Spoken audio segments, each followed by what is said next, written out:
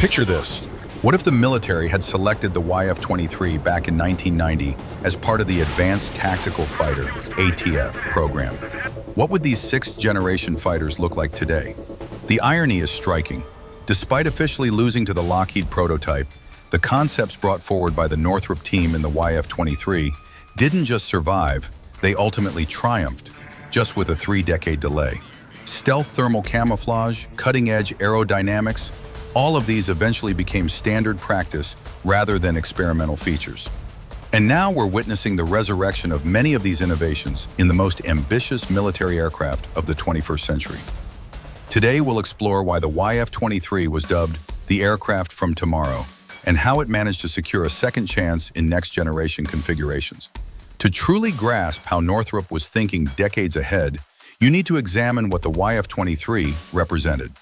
Conceived in an era when digital design was just gaining traction and aerodynamics faced severe budgetary constraints, the YF-23 appeared like an extraterrestrial craft among conventional combat fighters.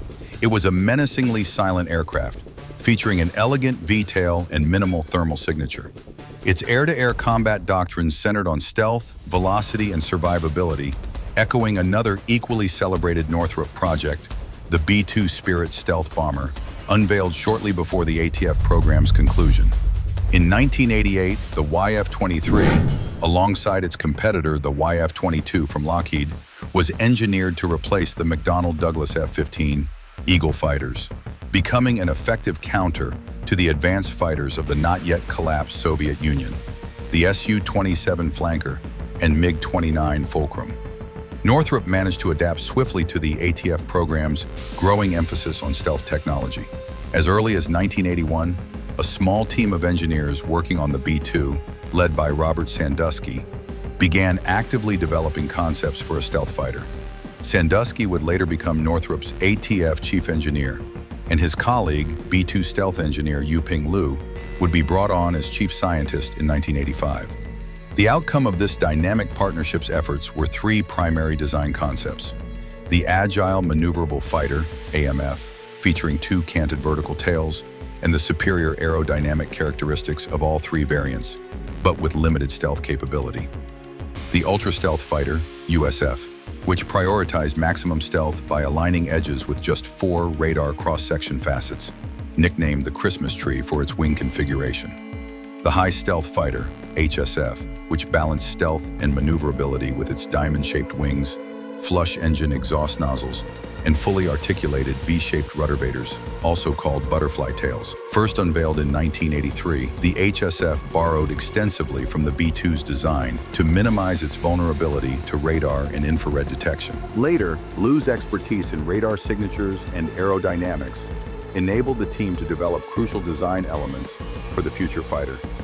A distinctive nose configuration with pronounced chin edges, later dubbed the platypus, and a canopy with continuously curved Gaussian surfaces.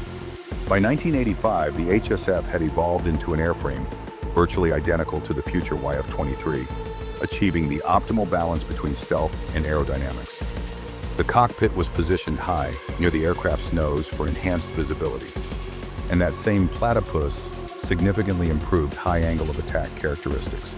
The YF-23 received tricycle landing gear with nose landing gear, 2 main landing gear, and a remarkably impressive weapons bay situated in the lower fuselage section between the nose and main landing gear.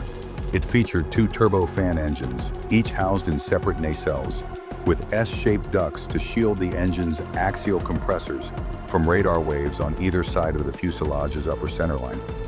The YF-23 incorporated single expansion ramp nozzles, CERN, where, like the B-2 Spirit, engine exhaust passed through troughs in the aft deck lined with heat-absorbing tiles to protect the exhaust from detection by infrared-guided missiles. These tiles were constructed from a porous material called lamelloy and were cooled by evaporation from engine bleed air to dissipate heat. Unlike the YF-22, the YF-23 didn't employ thrust vectoring. The engines and aerodynamics of the Northrop prototype were engineered to minimize drag at transonic and supersonic speeds, enabling efficient cruising at velocities exceeding Mach 1.5 without afterburner usage.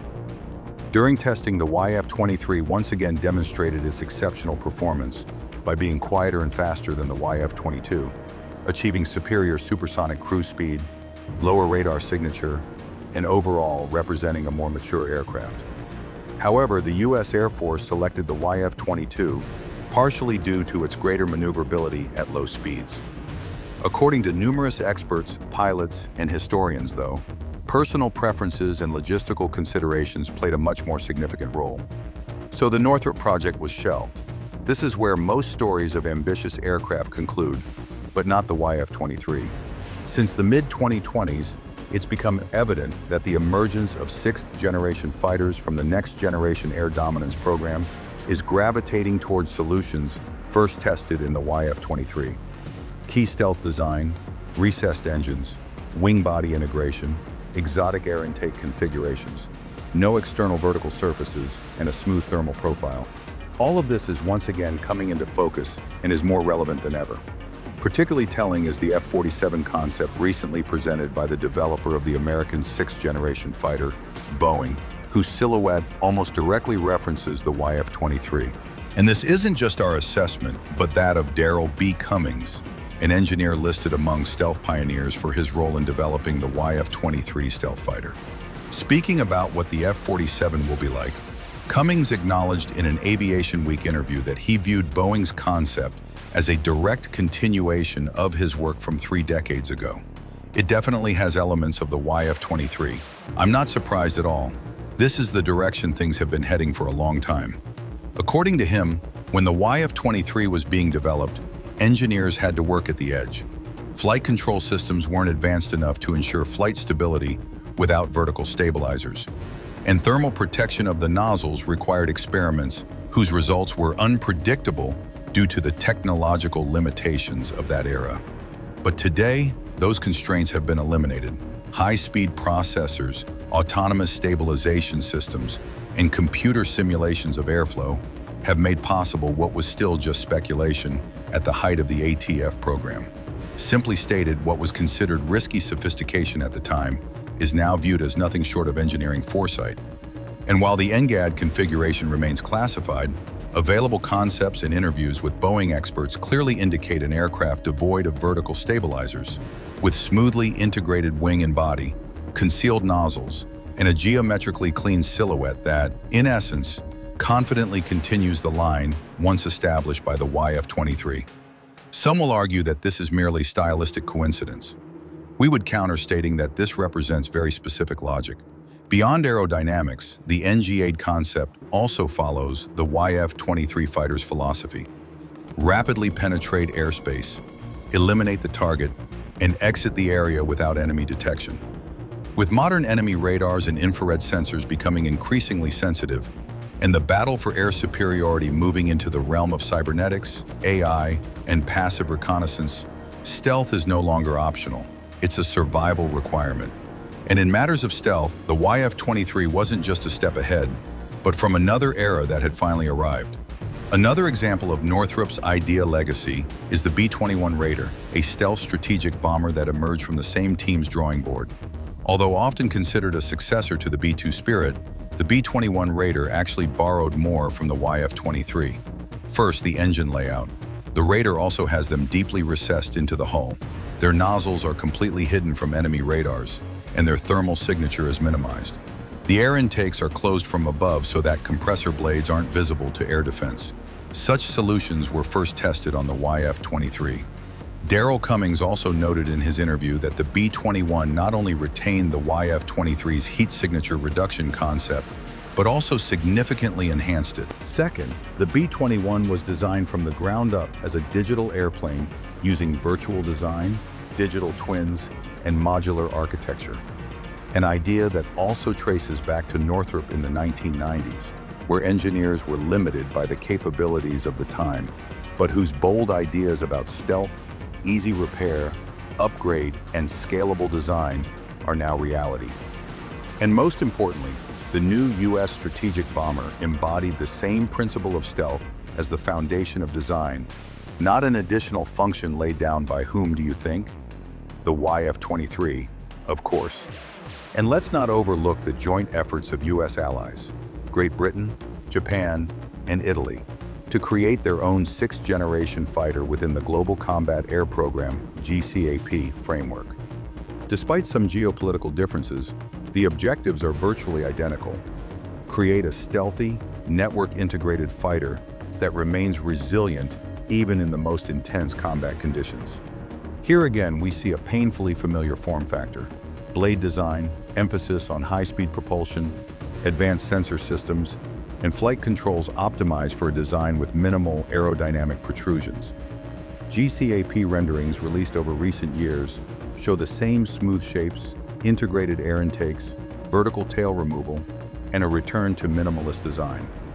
All of this forms the final, truly international recognition of the very architecture that 30 years ago seemed too radical for U.S. command for serial production.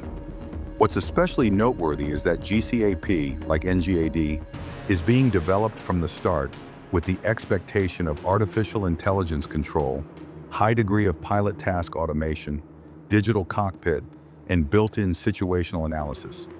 Of course, in the YF-23's era, Northrop didn't have such broad capabilities, but their prototype's geometry and design logic already largely assumed the rejection of human as the primary controller.